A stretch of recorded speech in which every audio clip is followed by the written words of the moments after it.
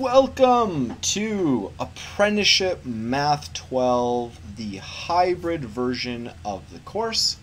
I am Mr. Kuchma, your guide along the way, and this is the course intro video just to get you started. I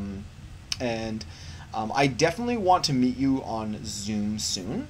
I recognize some of you may have actually taken the hybrid Workplace Math 10 course.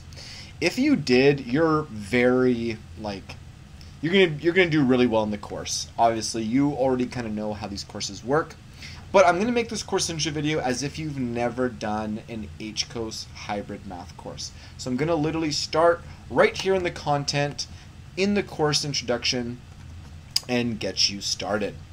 So there's a little blurb about myself. I definitely love math and science. Took every math and science course I could take. Back when I was in school. I find that this course in particular is a very hands-on, real-world applicable course. So I have actually found that this is many people's favorite math course they ever take. If that ends up being you, let me know. That'd be exciting to hear.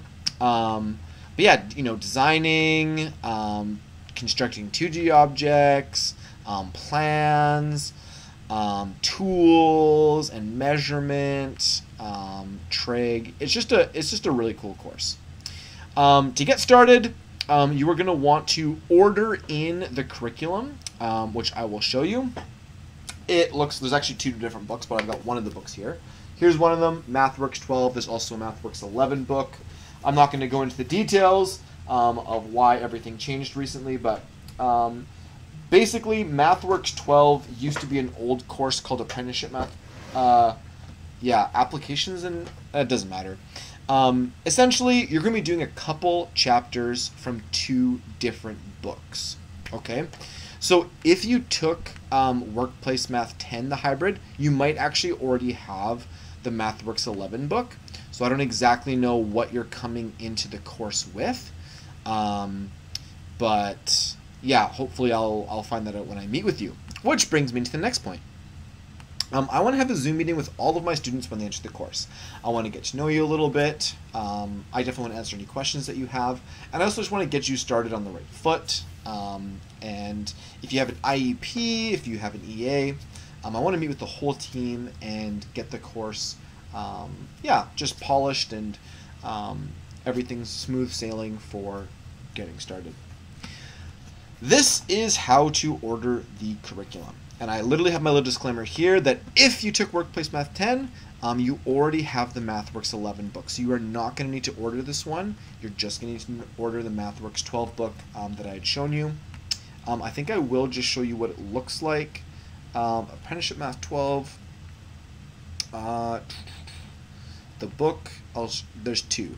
This is what the MathWorks 11 workbook looks like.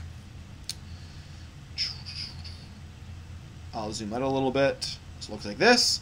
And then the MathWorks 12 booklet looks like, it just showed you the front cover. But it looks like this. So these are the two books that we do.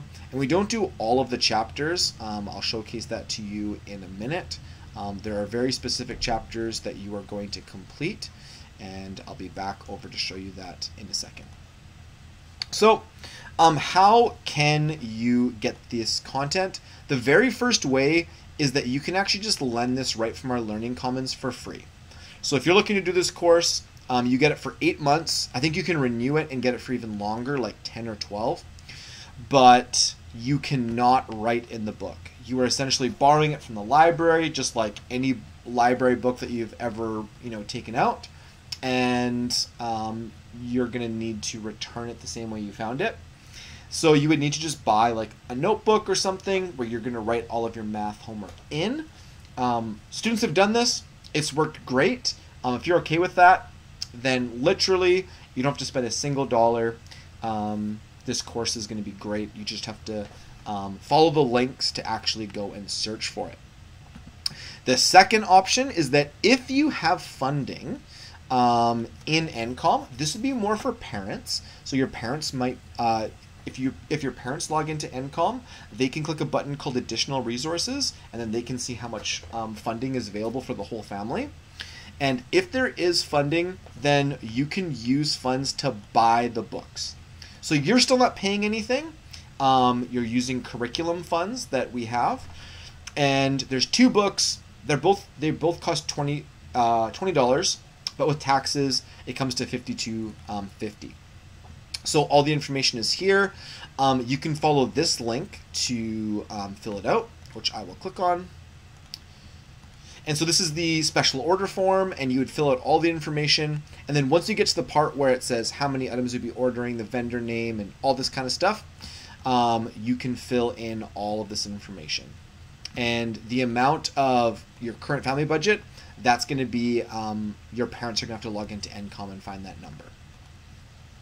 Okay, so that is the gist of using curriculum funds and through lending.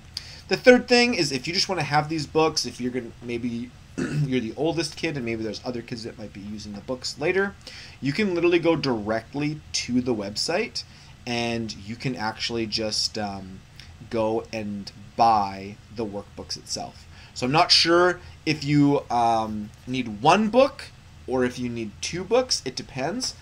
They both cost $20. So there's the MathWorks 11 and there's the MathWorks 12. Again, we can talk about that in the meeting, but I just wanted to showcase that there are 3 different ways you can get these. I mean, technically, I guess there's more ways. You could just go on Amazon and you can buy them, or you could try to find a PDF online and just work online. That will be up to you. So, there is also a formula sheet that you are allowed to print off and have access to at all times. This is a great resource. There's lots of different things regarding tolerance, all the finance calculations, scale, surface area and volume formulas, Pythagoras, and then conversions. So definitely some really helpful stuff there. And then we actually, for whatever reason, in the back of the workbooks, in both the MathWorks 11 and the MathWorks 12, there is no answer key. Instead, the answer key is a separate document. So I have it here on the course page. You can feel free to download this. It just shows you the answers to all the different questions that you're going to go through. Yes, there are mistakes. This is not perfect by any means. But for the most part, it's good. And if you ever have a discrepancy, you can always come and see me over Zoom. I'd be happy to help. It does happen from time to time. So that's that. Now let's take a look at the course outline. So Apprenticeship Math 12 is completed in 5 chapters. So hopefully that's exciting for you.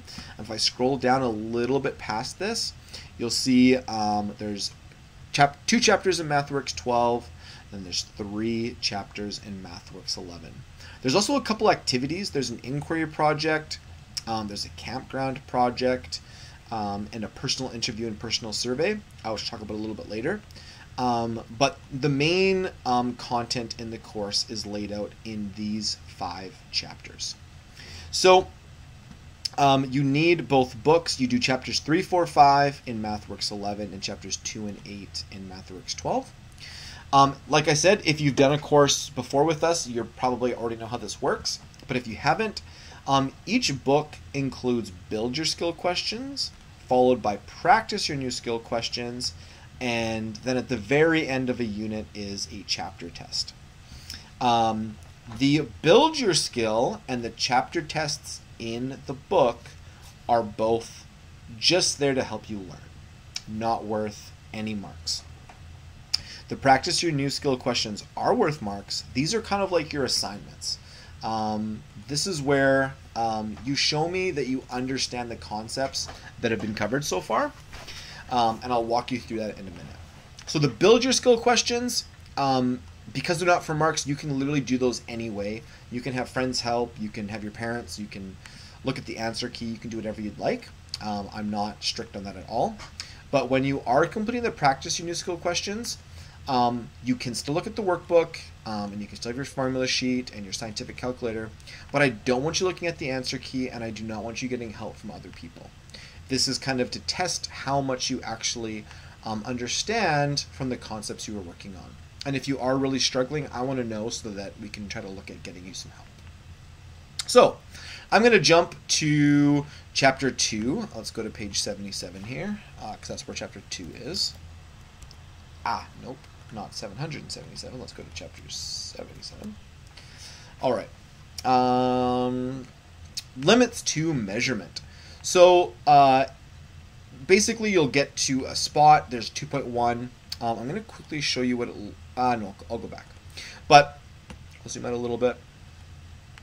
You go through, there's examples that show you different concepts, and then there's these build your skill questions. And these, like I said, are not for marks. They're just to see how well you know the content that you've been covering so far. So that's what you can begin with. And from there, we'll scroll down. There's more build your skill questions. There's more build your skill questions. There's examples, and so on and so forth. And then once you get to the end, there is the practice your new skill questions. So this is where I want you to now try this on your own. And so there's question 1, 2, 3, 4, 5, 6, 7, and then you go on from there. What you will do to mark these, I'll show this to you in a second. I'm just going to go to tolerances. I'm going to show you the same thing for 2.2. Build your skill questions, more build your skill questions. I'm just going to scroll to the end to show you the practice your new skill questions again. So here's the practice your new skill questions. And I believe there's only 2.1 and 2.2. So now if you take a look, what you will see is that 2.2 ends and now there's a chapter test. So this is also for practice. This is, I'm not going to give you marks for the chapter test. You are instead going to do work in my course. So let me go back to step 3 and step 4.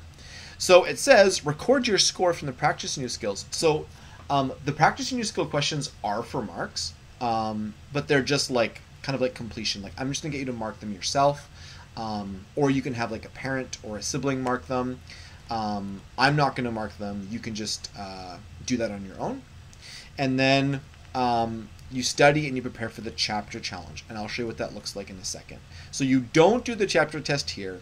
That's for practice. Instead, you're going to do the one that I created, and I called it a chapter challenge instead. So just different wording. So let me show you what that actually looks like in a chapter. I'm going to skip over here. So when you are working through chapter 2, this is what you'll be filling out. These are the practice your new skill scores. So there's a score for 2.1 and a score for 2.2, and you can download this. And maybe you got 10 out of 10. That's awesome. Maybe you got 7 out of 10. That's still great. If you get 3 out of 10, please still mark that. I want to know that there's something that you're struggling with, and then maybe we can have a conversation about that and do some extra work. These practice new skills are not a huge part of your mark. They're a small part, but I still wanted them to be here just to encourage the usage of all the build your skill questions and practice new skill questions. So once you're done, you submit it into the hand inbox. Following this, there is a chapter challenge.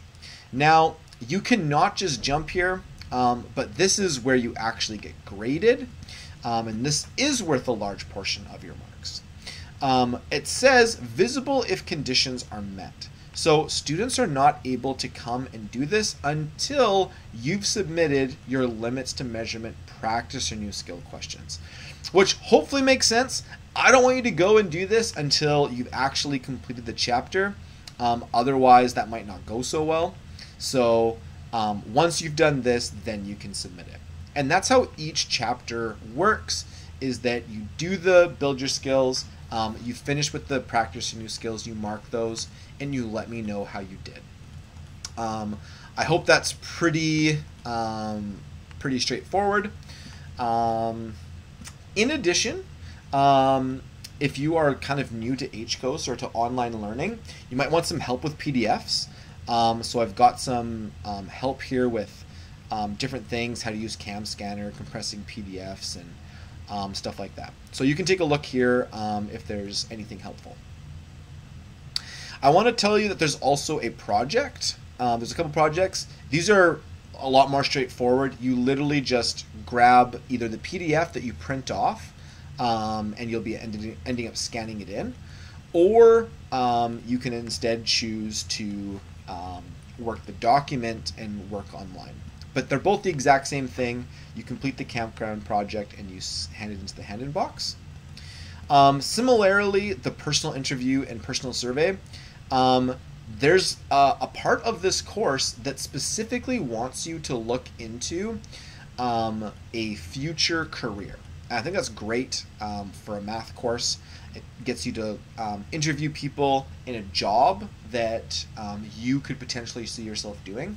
And it also gets you to survey people who are just in the community and find out how math is involved in their everyday life. And definitely the goal is that you can see that, you know, everything that you learn in this course is helpful. There's an inquiry project I'm not going to get too much into at the end, and then there's a final. So the final I want to quickly just cover quickly, but it'll be supervised at home. I email the final exam to whoever's supporting you in the course. And then it is going to be comprised of 5 parts, which are the 5 units that you did in the course. So I hope that's very easy. It literally follows the exact chapters that you did. So the very first one that you have to do is on measurement. The second one is on owning a business, and so on and so forth. So there's 5 units. There'll be some short answer, long answer, and even some graphing and drawing questions, which these are going to be very, very similar to the chapter challenges that you're completing. So you'll be well equipped to do well on this because it's literally exactly what you've been doing the whole course. So that is basically it. I hope that you have a great time in this course. I look forward to meeting you, and I really hope that this was helpful. Thanks for watching, and take care.